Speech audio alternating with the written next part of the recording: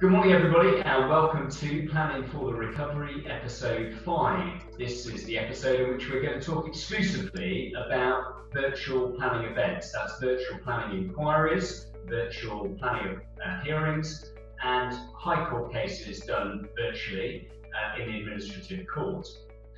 I'm joined, as usual, by the team. So I'm joined by Thea, Osmund-Smith, who's in Shropshire, James Corbet, Burcher, who's in London, Jack Smyth, who's at home on his parents' farm in Hertfordshire, and Leanne, Buckley-Thomson, who is in Sussex. Now, we've all been extremely busy over the last couple of weeks, and so James and I and Leanne are all going to talk about the virtual inquiries that we've been doing. James and I have been in inquiry for the last 2 weeks. Today is the last day we're closing submissions. And Leanne is my junior in the next 2 cases that I have coming up, and she's been helping me with the case management conferences and the technical meetings and the preparation of all the evidence. Then we're going to hear, and that's going to take about 25 minutes, then we're going to hear from Jack, who had a virtual planning hearing this week in Wychavon, and he's going to talk for about 10 minutes of his experience about that. And then finally, we're going to hear from Jack and Thea, who yesterday both had a High Court case, the same High Court case. They're both on the same side, but for different parties, and they're going to be telling us about how that went as well. So we're going to begin with planning inquiries, and on the 13th of May, Robert Gendrick, the Secretary of State, made clear that virtual planning inquiries will be the default setting going forward. And we don't know how long that's going to last, but certainly for the foreseeable future, that is how planning inquiries will progress. We know that he was encouraging PINS to progress that, and PINS also provided their own press release. And now Leanne is going to tell us about that. But PINS then issued a press release on the 28th of May as well, which confirmed, of course, all of the very hard work that they've been doing behind the scenes to try to implement virtual events using digital tools in place of face-to-face. And what we therefore know from that is that cases that have been postponed due to COVID specifically are going to be being prioritised. In June specifically, there's going to be 10 planning appeal hearings, 8 inquiries as well taking place. The remaining are going to be rearranged at the earliest opportunity, so they'll presumably be gotten to as soon as they can be. Now, of course, 2 of the planning inquiries, I'm junior to yourself, Chris, and I know you're currently engaged in one with JCB at the moment. Now, given the time that understandably it will take to arrange all of those inquiries and hearings, PINS has been liaising with parties and others that are involved in the events to organise these CMCs. And the purpose of those is, of course, to discuss how going virtual is going to work with all of the parties being able to participate. Now, I've had 2 of these with yourself, Chris, so far. The purpose of that, of course, is to allow the inspector in the case to first go through with the parties that are engaged in the inquiry all of the changes to the national guidance and the work that PINS has been doing, just so that everybody understands what that is, and then going through the practical challenges and arrangements for such an inquiry as well. So that's an opportunity, Chris, for anyone in the parties to discuss any concerns that they might have with the process, to learn from the inspector in brief about the technology that's going to be used for the inquiry itself, and also to go through the practical arrangements, so things like how the notification letters and site notices are going to be sent out and what they're going to look like, looking to the programme and how that will work, in particular the running order, bearing in mind, of course, the virtual nature of the event, things that means that things need to run slightly differently to how they would at inquiry in terms of time slots. Great, super. Thank you very much. And we've got a technical meeting coming up, haven't we, tomorrow, on behalf of our clients for a Secretary of State case in July. Right, now next, thank you, Leanne. Next, James, the documents. How do we deal with the documents of these virtual events? Chris, so documents, of course, are the lifeblood of any inquiry, be that physical or virtual. And viewers may be asking, do I need to go fully electronic? And if so, how are such documents to be published online? Now, the answer is that you can use paper documents if that works for you, However, inspectors are plainly increasingly using electronic documents for the core documents with a much smaller number of paper documents. Now, in all virtual inquiries to date, the Council have published the documents on a specific web page on their website. And that web page was so accessible in our inquiry last week and this week that the inspector indeed was using that web page to access certain documents. Now, there are potential further changes afoot to documentation and the rules on documentation to ensure that parties are working from a common reference system and one that's accessible for all participants and those observing the process. And I and other planning barristers have been working on the concept of a digital bundle with a continuous pagination, which is standard in the courts. And of course, if that was implemented, that would revolutionise inquiry documentation. Yes, and I think undoubtedly it is the case that we're moving to more electronic documents. But for anybody out there, including any inspectors listening who don't really want to lose the hard copy documents because of all the highlighting and the post-it notes, well, I have to say I've used hard copy documents all the way through this inquiry, and I'll continue to do so. But there's no doubt the electronic ones certainly assist with public participation. So thank you very much, James. Leanne, the technical meeting, I've mentioned we've got one tomorrow. What happens at the technical meeting? So, of course, because this technology is going to be new to so many people involved, and we have to remember, I think, as well, that you're going to have people involved in inquiries that may not have been involved in inquiry at all before. It's really important to have a test event, and PINS, I think, has been really good and eminently sensible in arranging these. It's an event that takes place with all of the main parties a week before the inquiry is due to open. And what that does is it allows all of the participants to test out their digital connections and the procedure that they would be going through wherever they're located in order to access that virtual inquiry. So the case officer will confirm the date with everybody and the time for the test event prior to it and send out an instruction email. That enables everybody to know what they're going to expect of the event and how they can join the test. So, Chris, as you've said, our first one's tomorrow. We've therefore had that instruction email. So we know that events normally are set to take around 30 to 45 minutes. I have to say I have heard from somebody else that theirs took around 2 hours, but I think that's because, of course, a technological issue did arise with them and that needed to then be remedied. But ordinarily 30 to 45 minutes seems like a fair amount of time. PINS advises ahead of the event that, of course, parties familiarise themselves with the functions of the technology that they're using, just to try and speed up that test and ensure that everybody's ready for it. People should, of course, switch off their cameras if they have a slow connection, and that will help that event to push through, and actually for the live event as well. People can join via telephone, just as they can for the actual event, either if they don't have the capacity to use video or if they feel uncomfortable with that. We are being advised to attend that virtual event 15 to 30 minutes beforehand. For obvious reasons, we want to make sure that everyone has a chance to access and be ready online for that event to start. And what will happen then is once you have accessed prior to the start time, the case officer will then admit you when ready. So you'll all go into what's referred to as a silent lobby, waiting for that event to start. When we actually then have the test, it's inspector-led and as usual, parties invited to speak as and when the inspector feels it's appropriate. So I think that's a really sensible course of action for PINS to take, Chris.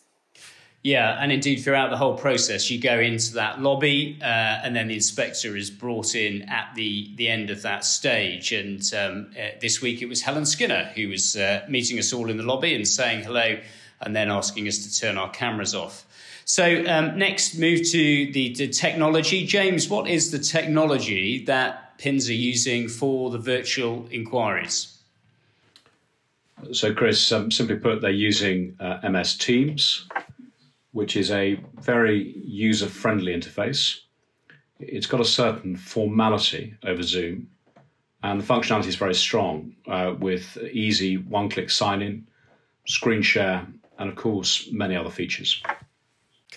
Yeah, and to be clear that PINS have made it very, very much the case that they will not allow people to use chat. So you're not allowed to use chat. The inspector won't use it, and the inspector won't look at it. So there are functions that they can't disable, but they don't want people to use those either.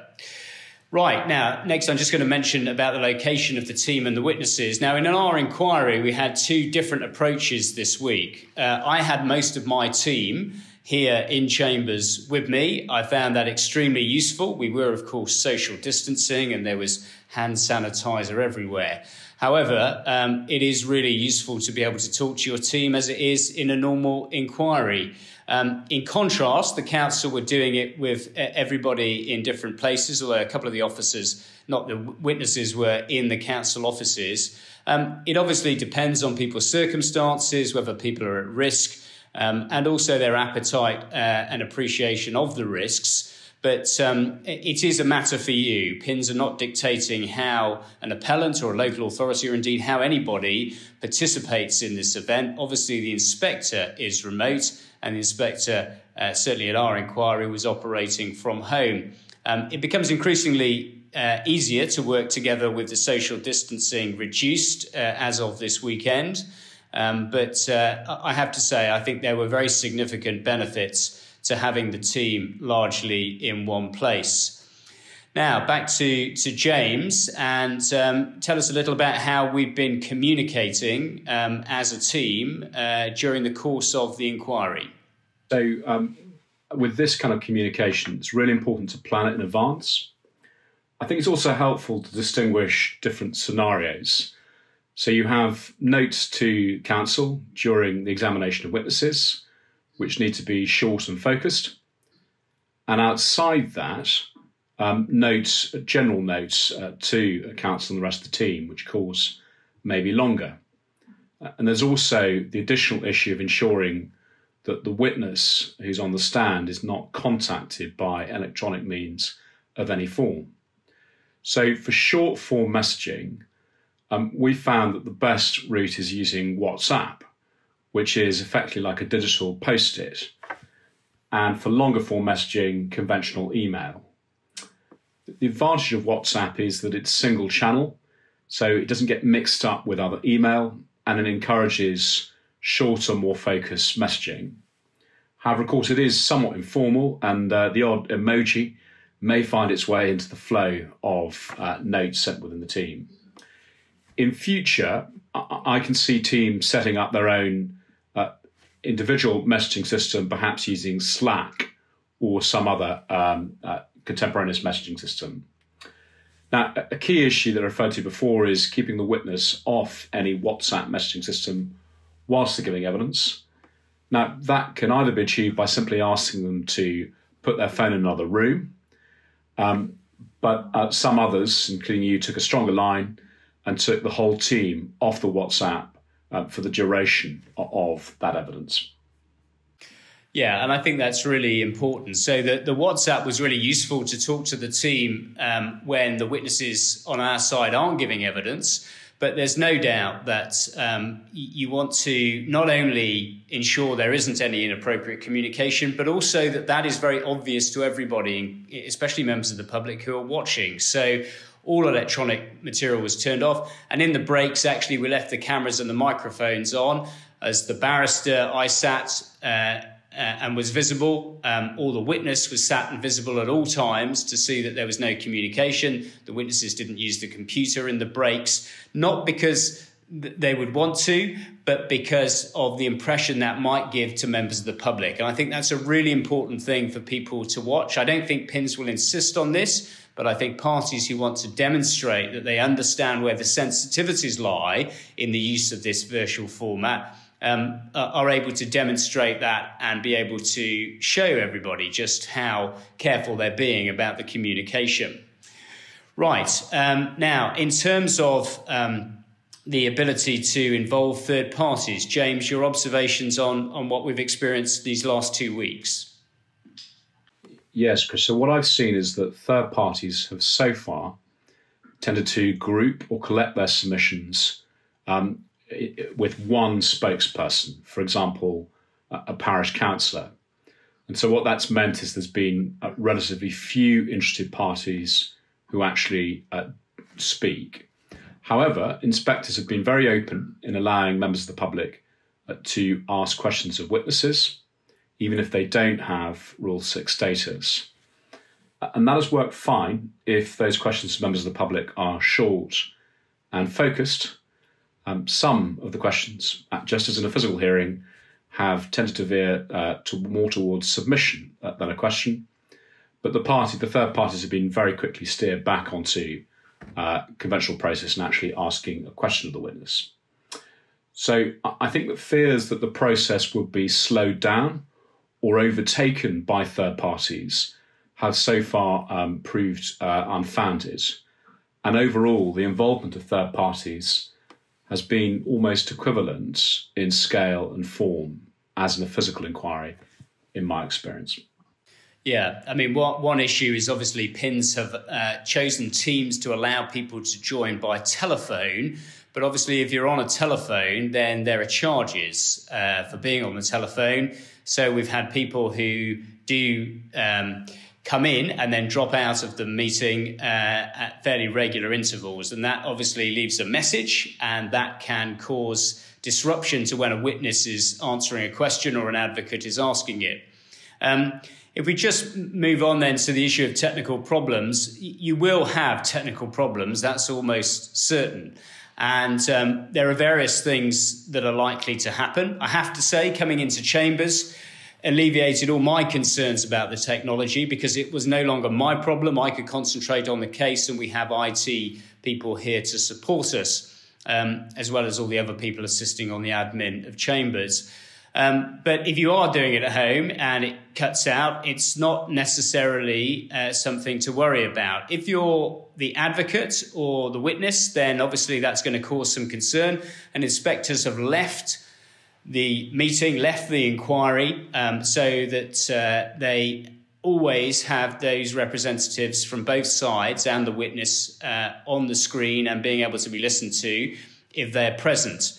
But if somebody drops out, as happened with myself when I put a load of heavy files on top of the keyboard and caused my team to be cut out, then the reality is that the inspector will leave and wait till you're reconnected, and that's when you go back through the lobby system. I have to say the technology problems were there throughout, not persistent, not disruptive, but they are there. And if for anybody who says, well, this is how it's going to be done in the future, I think they'd need to reflect really carefully, because you don't have any of that at a normal inquiry. I think it's fine to involve people in this process electronically as part of the inquiry package, but to imagine that we should be doing this when it's far better to do it in a single room where everybody's present is blindingly obvious when you come across some of these technical problems. Right, now I'm going to turn to the issue of giving evidence. I have to say that the way in which the evidence was given and the way in which the cross-examination evidence in chief proceeded led me to conclude that it wasn't really any different from a normal inquiry. Leaving aside those occasional technical issues, we were using in chambers screens that you would largely go into a pub and watch football on, which we can do on Saturday, apparently. And therefore, the image of the person that I'm cross-examining, for example, Nick Ireland from Iceni, was as if he was in the witness box in front of me, possibly even a bit larger. And so I didn't find it disruptive. But that's the position from the advocate's point of view. We've got Christian Lee, or I hope we've got Christian with us. And we want to ask Christian about his experience and to speak about how he felt it. So, Christian, are you with us? Yes, good morning. Good morning. Good morning. Recovered from the inquiry? Yes, yeah. A good night's sleep. Yeah, you still got my closing submissions to go, but we should get that done in 3 hours. Right, tell us how it was for you. What was the experience like? I think generally, as you say, it felt quite normal, and I wasn't really expecting it to. The two main differences were the technology points. I think my technology dropped out at one point during the cross-examination, but as you say, PINS have dealt with that quite effectively, and they basically called an adjournment at that point, and then we went to lunch, so it wasn't a problem. The other point is, and it's really a point that we're all kind of becoming used to in the current new normal, really, is the screen time. It is quite intense to be on screen for a long period of time, and I think it is more intense than being than giving evidence in person. But PINS have quite effectively timetabled the inquiry to ensure that there are breaks quite regularly during the day, and in our inquiry they aim to adjourn the inquiry at 3:30 every day as well, which is useful. So yeah, that's my experience, really. Yeah, and I have to say those breaks, we had an hour. We started earlier at 9:30. Started on a Monday because nobody's travelling anywhere, and we had a half an hour break and then an hour and a half session before lunch. And that half an hour break is designed specifically to give us a break from the screen. Although if you're in Birmingham city centre like I am, it gives you time to go and get a Pret coffee. And then in the afternoon, we just had one session, and I have to say that felt like a very pleasant inquiry day. And to finish then, but you are getting tired. There's no two ways about it. What about the questioning? I should emphasise that you lost your connection not by pulling out the wire when you faced a difficult question, but how was it when you were being questioned? Did it feel at all different? No, not really. It felt very much like being in the room. It was slightly strange at times when the opposing barrister's technology dropped out and his video needed to be turned off. So I was being asked questions by someone that I couldn't see, which was a little bizarre. But no, generally speaking, it was fine, and it felt very much like a normal inquiry. Yes, absolutely. Well, I think he was in a different location this week, leading to suggestions that barristers will be doing their cross-examination from their Tuscan villas. That is just a terrible rumour and not at all true. But good. I agree with you. I mean, I think it was remarkably similar, wasn't it, really, in many ways? Yeah, absolutely. Good. Well, Christian, thank you very much for joining us. And we're back to the inquiry straight after this. But now I'm going to hand over to Jack, because that's enough about an inquiry. Many, many more cases are dealt with by way of hearing. So, Jack, tell us about your virtual hearing that took place this week. Thank you, Chris. On Monday, I had my first virtual hearing. It was a modest appeal in respect of 10 self-built dwellings. The local authority was Wychhaven District Council in Worcestershire, and I was for the appellant. It was due to take place in May, but was adjourned by virtue of the lockdown. I told my planning consultant to tell PINS that we were happy for the matter to be determined as a virtual hearing. I didn't expect anything to come of it, but then out of the blue, PINS sent an email saying that there will be a virtual hearing in our case in a fortnight. A short case management conference took place the week before. This took about half an hour. Its purpose was to familiarise ourselves with the Microsoft Teams platform, agree that the matter could be dealt with in a day, agree the running order, and also determine whether any members of the public or third parties were intending to attend. The virtual hearing began at 11:30 in the morning on Monday. The appellant's team were all sat in the planning consultant's office. We sat at 3 different tables at different corners of the room. The 2 planning officers were sat together in a room at the council building.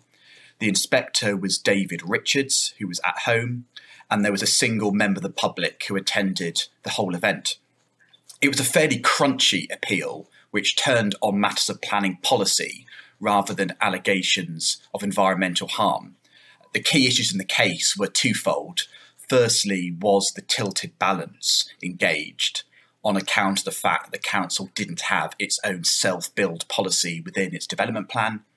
And secondly, to what extent was the council meeting the demand for self-build? There's an argument as to whether planning permissions purporting to grant self-build could count if there's no condition or unilateral undertaking to enforce them. The hearing comprised 3 sessions, 11:30 till 1, 2 till 3:30, and then 3:50 to 20 past 4. A PIN's IT officer was there at the start to greet us and make sure that everyone was settled. He then disappeared when the hearing got underway. If you were not speaking, you were muted. If you were not involved in that particular topic, you were asked to turn your video off. If you wanted to come back on a point, you used the hands up function. The 4 of us in the appellant's team all use earphones to reduce distracting feedback. And we communicated simply by talking amongst ourselves when we were all muted, or by passing notes. So in many ways, intra-team communication was actually easier remotely than is a case in conventional in-person hearings. It's certainly less conspicuous. The whole event proceeded smoothly, albeit that proceedings were interrupted at one point by the inspector's cat making an unexpected appearance. The screen share function was not used at all. No additional documents were relied upon by the parties during the course of the day. Given the nature of the controversy, the hearing was a focused affair, with primary consideration being given to particular policies of the development plan, appeal decisions, and the parties' respective appeal statements. Notwithstanding the fact that officers were sat in the heart of the council building, they experienced some intermittent Wi-Fi issues. The inspector was keen to keep the show on the road.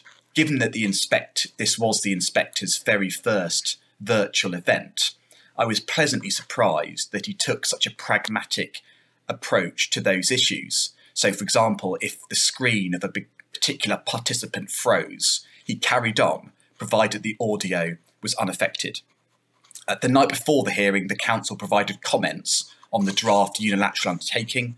The lateness of the document caused us some problems. Again, the inspector dealt with the matter pragmatically. He took up my suggestion to kick the matter off, so that the appellant was given the opportunity to provide a revised unilateral undertaking within 7 days, then the council to give comments 7 days after. We made a cost application. This didn't take up any time at the hearing, as at the CMC, the inspector had indicated that he wanted the matter to be dealt with in writing. So that's what we did. So what did I make of my first virtual hearing? 4 points occur. Firstly, I regard it as a very positive experience. It worked well, and I understand that all parties had confidence in the process. Secondly, in most important respects, it operated as a normal hearing, albeit that the court participants were in 3 separate bubbles. Thirdly, I think upon reflection, we didn't make full use of the technology available, such as the screen share function. But I think this is more a consequence of the particular subject matter of our appeal, which didn't lend itself so much to that, than a sort of inherent scepticism on our part. I think the final observation I have is that the hearing itself took about as long as I would have expected it to have done had it taken place in person. So whilst occasional Wi-Fi interruptions slowed us down a little, correspondingly, speaking to a screen encourages concision and is a verbosity repellent. So overall, in my view, it was time neutral. Over to you, Chris. Yeah, very good, Jack. Yeah, actually, that development you were promoting is just around the corner from my mum, and she would have, I'm sure, gladly participated. She's 80 years old, but she's perfectly able to use a computer. She's constantly all over my Facebook page, so she demonstrates that to me every time I say something. Good. And just to be clear, the arrangement you had then was your team were together. Is that right? Yes. Yeah. Okay. Now, Erin, I don't know if you can hear me. We're getting technical support this morning from Erin, but we've got a couple of pictures of the virtual inquiry that James and I did this week. And if they don't come up, you can find them. Here we go. This should work. Now, lots of comments about this, suggesting that it looks like something from Star Trek, that I'm playing Captain Kirk. People wondering why everybody's a bit further away from me than normal, but that's just because of my boxes all round. But that's how we did it. James there you can see in the foreground, and then other experts sat at their tables. And we found that worked perfectly well. One of the things we were able to do when the other side were talking was mute, so as not to cause any noise, and then we could just talk normally. So I agree with you, Jack. The ability to communicate is actually enhanced this way round, although obviously if you were laughing at a particular answer, then you have to do what Premiership footballers do and make sure they can't see what you're saying, or there's any lip readers. So just be a little bit careful about the extent to which you're reacting on screen. And also how the screen itself looks. Erin, I don't know if we've got the other picture there of how the screen was split up. There's the inspector, Mike Hayden, on the left-hand side. My opponent, Simon Pickles, in his attic at the top. And then there's my witness, Andy Mojer from Tetlow King, in another room. Deliberately in another room, and the camera in that room in Chambers is down on the witness, so we could all have a good view of him and to check that nobody was around him. So, Erin, thank you very much indeed for that. Now we're going to move to virtual court hearings, and Jack, you've had a busy week. Not only have you been doing your hearing, but you've been in the High Court and on the same side, I think, as Thea. Is that right, Thea? Yep, that is right, Chris. Same side, different parties. So this was my second virtual High Court hearing. The first was a Section 289 challenge to an enforcement notice in May. Now, this case that Jack and I were involved in at the start of the week was due to be heard in April, but the claimant's barrister had symptoms of COVID at that stage, unfortunately, so it was pushed back until Tuesday. So this was a full-day judicial review in front of Mr Justice Robin Knowles, and it was brought by a parish council who were challenging the grant of planning permission by the council to my client for housing development on an allocated site, allocated for housing development, I might say. Jack was there for the council, I was there for the interested party, and the claim didn't actually raise any novel points of law. There were only two grounds, and the second ground was really related to the first. So it wasn't a very complicated or difficult case, which probably made it ideal for this format of hearing. There were two bundles, the hearing bundle and the authorities bundle, and my client actually helped to prepare those because the parish council didn't have a solicitor, and it was easier for us to prepare them in line with the advice given by Mr Justice Holgate in April. So they were, the way in which they're paginated, they were hyperlinked, so that you could access the documents really easily in that way. Yes, so we started at 11, and unusually for a High Court hearing, we had 2 breaks as well as an hour-long lunch. Only the judge and the barristers had their cameras and microphones on, and everyone else was muted. We all gave our submissions. Then the judge took a 50-minute break and then gave judgment by 4:20. Of course, Thea and I won, and the issue of costs, the issue of costs was unproblematic because it's an Aarhus claim, so the council's costs were fixed at £10,000. I think Thea's now going to talk about the good, the bad, and the ugly. Yeah, thanks for that, Jack. So in terms of the good, I found both virtual hearings have been quite quick. I mean, Jack said time neutral. I think these were actually probably both that I've been involved in have been quicker than I would anticipate. I mean, I have to say, it might be because both of the judges in both High Court hearings I've been involved in are not planning specialists. So there hasn't been a great deal of intervention. We've kind of just gotten on with our submissions and that's been fine. It might be because people don't really like looking and speaking into a screen for very long. There is something a little bit uncomfortable about watching yourself as you're giving submissions. And in Skype for Business, you're all sort of on screen at the same time. It might be because the electronic bundles are so easy to navigate. And of course, they're streamlined in line with Holgate's guidance on how these bundles should be working. So everyone can navigate really quickly and everyone knows exactly where they're going. The straightforward point, I think, is that the format works, the technology works, and I genuinely think that there is a place for virtual hearings in the future for applications and perhaps submissions on costs, so that everyone doesn't have to traipse along to court, which inevitably takes a great deal of time for both solicitors and barristers who are attending.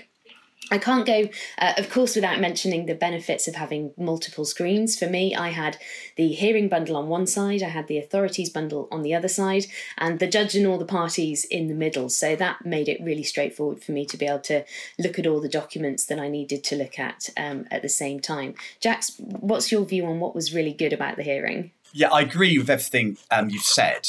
It seems to me that the big advantage of a virtual hearing is that you're given a fixed time slot when the hearing begins. So for a final hearing, this wouldn't make much difference, as your hearing will probably be the only matter in the judge's list in any event. But if you have a shorter hearing, such as a permission hearing, they tend to be blocklisted, and you have to wait at court until your case is called on. So you may get there for 10 o'clock and not actually be heard until the afternoon. So for us lawyers, the virtual hearing has the advantage of being given an allocated time.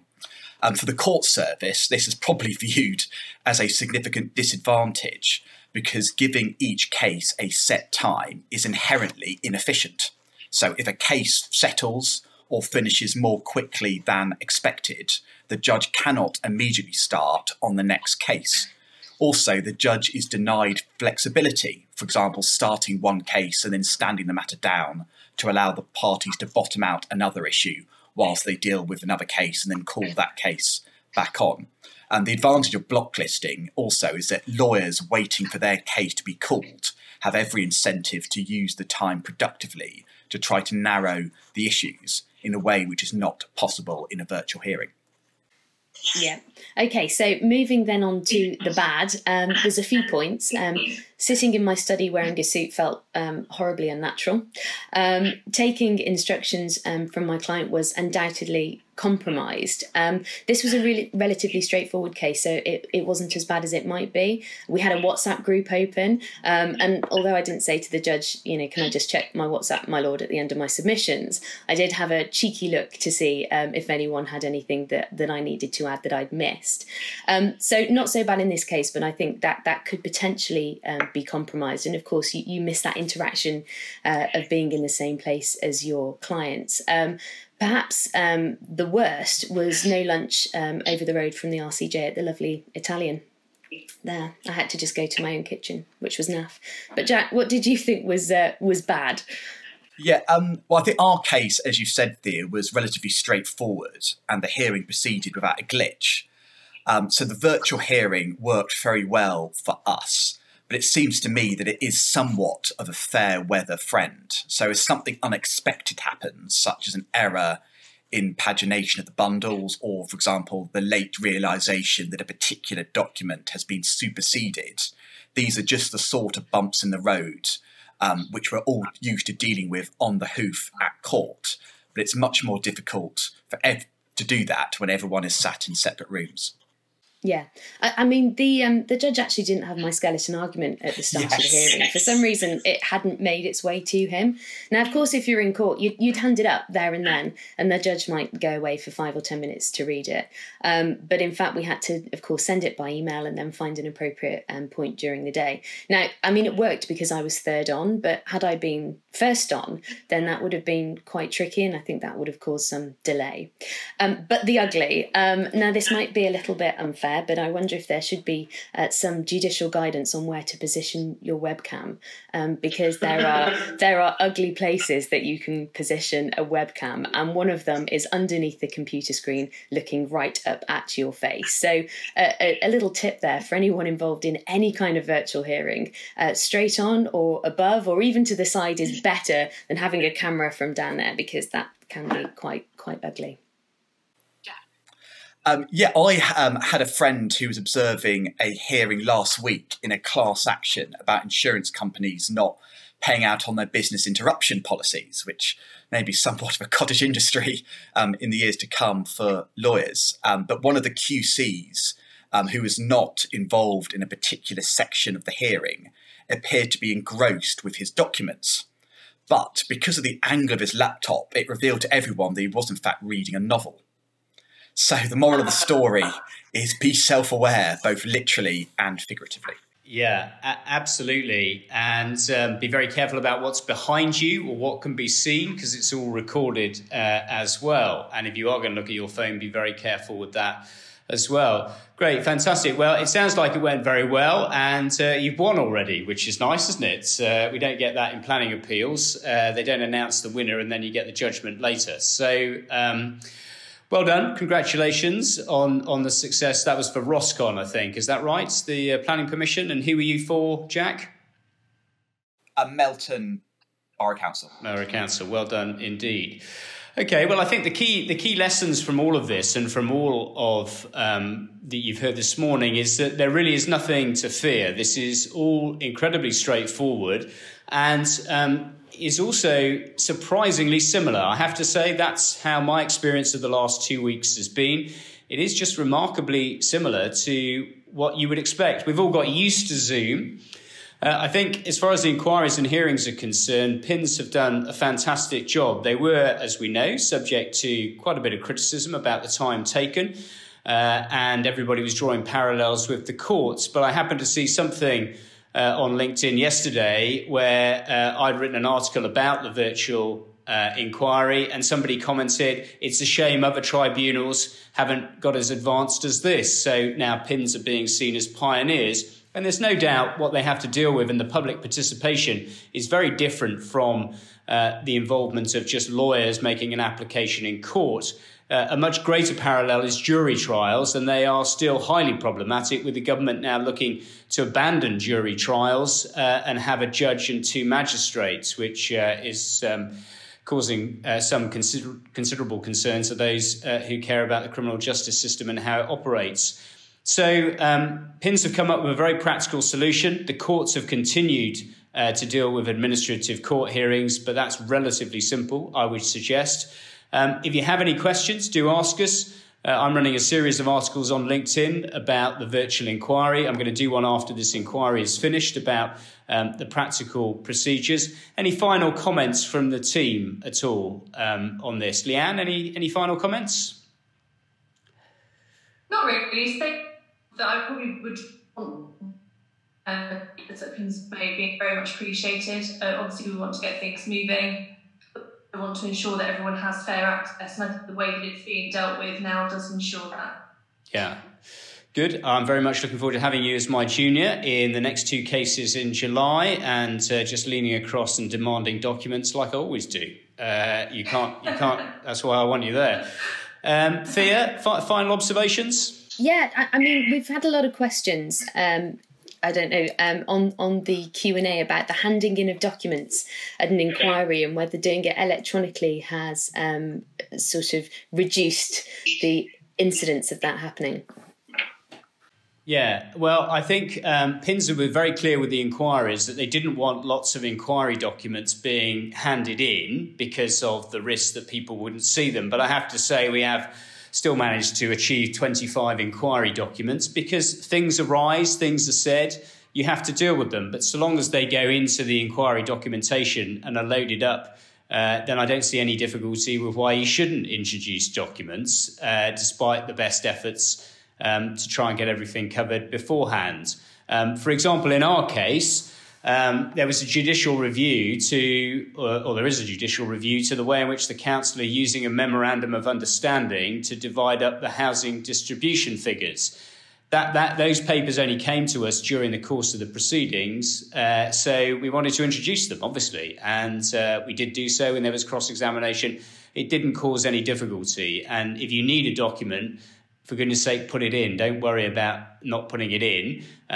We've got plenty of other documents, so it's not as if we've not been trying to get everything covered, but things just arise over the course of a 2-week case. Jack, any final comments? No, thanks. No? Well, Neil Pearce has commented that he felt the hearing went really well. He was your consultant in the case, wasn't he? Yeah, he was. Yeah, he did a great job. Yeah, I don't know, Thea, I haven't been watching the Q&A, I'm afraid, this morning, but a few people commenting on the technology and breakdowns in the sound. But anything else that you want to respond to?